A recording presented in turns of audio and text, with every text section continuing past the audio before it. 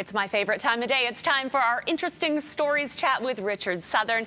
And let's start with a potentially controversial topic, the use of AI in care homes.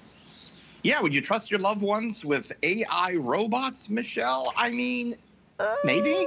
I don't think so. I mean, we're all going to get old one day, hopefully, and I think I would like to have a caring human with me. That's the hope, but of course we know how there is a lack of employees to do these jobs.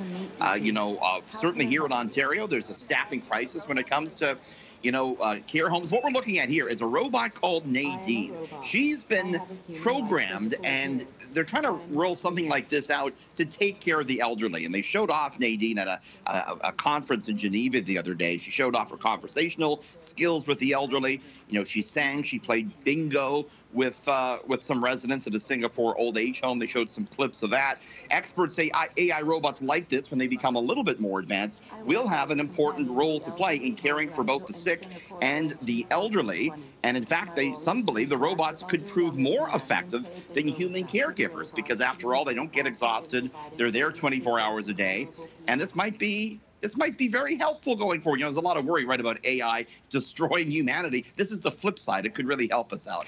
Yeah, I get that. But imagine waking up in the middle of the night to Nadine over your bed. No. Terrifying. Terrifying. What do you need a robot for? I want a robot to do the dishes and the laundry for me. That's what I want. Oh, I'll have to think about that one. You know what? I think I agree. And maybe to cook as well. Now, yes, Richard, please. It appears there are fewer, happier people flocking to the happiest place on Earth these days. Tell me about this. The House of the Mouse built Disney World and Disneyland. Apparently, traffic is down here in the summer months, and you think, boy, everyone might be looking to go. Maybe not so much. Experts say it's a sign, perhaps, that higher prices are keeping people away. Pre-pandemic, the average wait time to board a ride in Magic Kingdom was 47 minutes. Now it's 27, so it's under pre-pandemic levels. Experts say a combination of high prices, but also Florida's hot heat and the fact that many maybe want to visit Europe or other destinations coming out of the pandemic are the reasons. There's dynamic pricing in Disney these days, but it could cost up to $179 for an adult to go in on certain days. So it's certainly pricey to go down there, isn't it?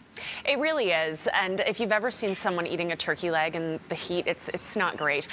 A very ancient but unusual tradition has played out in one Mexican town. A mayor has married a caiman, an alligator-like creature. And here's the romantic ceremony, Michelle. Okay. To each his own.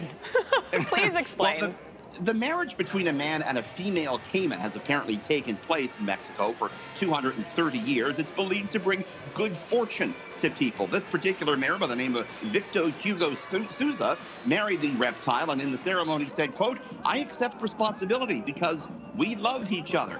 He was pictured kissing the animal on the head. Like I say, I'm, to each his own, whatever you want to do. I just don't know if anyone asked the poor caiman about that first. I mean, congratulations to the happy couple, I suppose. Sure. Thanks for joining us, Richard, as always. Mazel tov. See you tomorrow. Bye.